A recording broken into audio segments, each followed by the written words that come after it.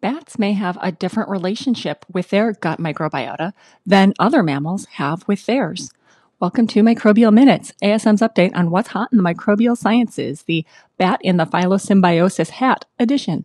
I'm Julie Wolf, Science Communication Specialist here at ASM, and today we will be highlighting a paper that was published in ASM's M-Systems Journal, which you can find at msystems.asm.org, or just look for the link down below. Now, this paper suggests that the evolutionary relationship may not be the strongest force in shaping the bat microbiome in the same way that evolution has shaped other microbiomes. Now, the idea that one can see the relatedness of species by looking at the relatedness of their microbiota is called phylosymbiosis, and that's illustrated in the figure shown here. This is from a separate journal article, one that was published in MBio, and we will also link down to this down below. Here, the frequency of particular bacterial lineages are shown with the evolutionary relationship of different mammalian orders of those host species.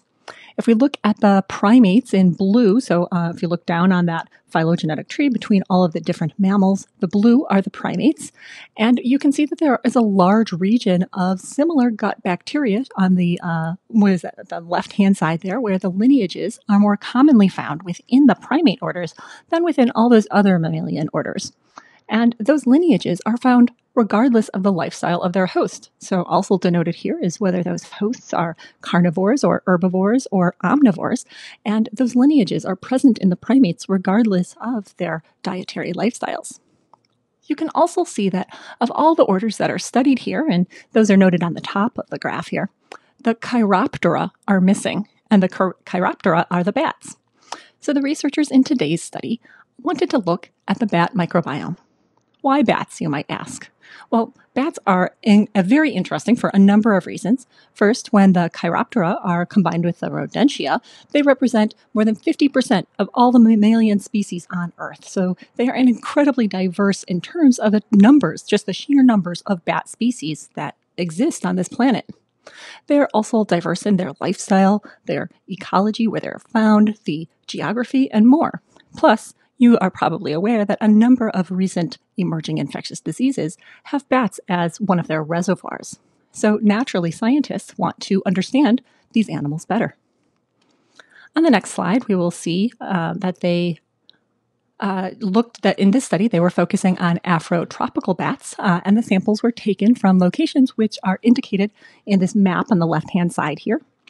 Bats were captured and then had either their distal colon, which represents their gut, or their oral cavity, their mouth, or their skin was swabbed, and then the microbiota were assessed using 16S rRNA gene sequencing. The scientists also noted the diet of this bat, the species, the age, the location, and other important characteristics to look for correlations after the microbiomes were assessed. Now, the gut communities showed the lowest richness and the least diversity of all of those different microbiomes that they looked at, followed by the oral communities and then the skin. This is in part similar to previous mammalian studies, which have shown that the skin houses the richest, most diverse microbial communities. The graphs on the right-hand side here show the percent relative abundance of the top 11 bacterial families of the different microbiome locations. So the gut here is on the left-hand side, and then the oral microbiome, and then the skin. I cut off the top, and I'm sorry about that. So the left-hand phylogenetic tree within this graph, evolutionary relationship of the different bat host species which were tested. So looking just at the gut, which is that left-hand set of graphs, the abundances between the hosts vary in ways that don't necessarily reflect the host evolutionary relationship. And this is relatively unique among the mammals. So if the gut microbiome isn't related to the evolutionary relationship of the host species, the authors asked, what about lifestyle relationship? We'll see on the next slide that this better explains the community compositions. When comparing the dietary lifestyles, the authors saw more clear relationships between different bacterial lineages, which are indicated on the right here, and whether those lineages were present or absent in either insectivores, which represent carnivores, or frugivores, the fruit-eating vegetarians, as depicted on the left. So all the bats were dominated by the proteobacteria, regardless of their diet. Though fruit bats had increased Claudiaceae and Streptococcaceae, which is shown here. Now, some of those Streptococcaceae, especially those within the Lactobacillales order, may be present in part because those are on the fruit that the bats are eating. So whether those particular lactobacillus are temporary and just passing through the gut microbiome or permanent colonizing members is an area of future research for this group. So why is it interesting that the bat gut microbiome composition doesn't correlate with evolutionary relationship? First, this makes bats relatively unique among the different mammalian orders that have been studied so far. For the most part, as species diverge, so do their microbial compositions, but those can be traced back to the ancestral composition.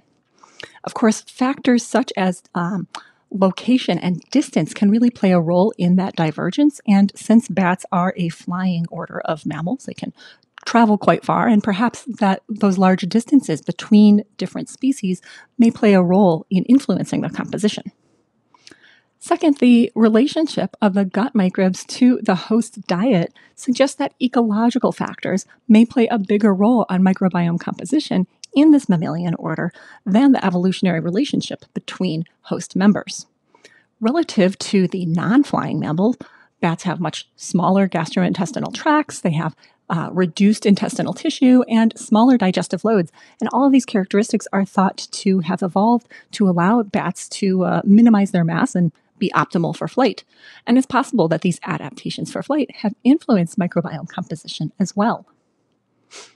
On the next slide, we'll see that this was picked up in a couple of different outlets. It was made into a press release by the Field Museum of Chicago, which is where the researchers work.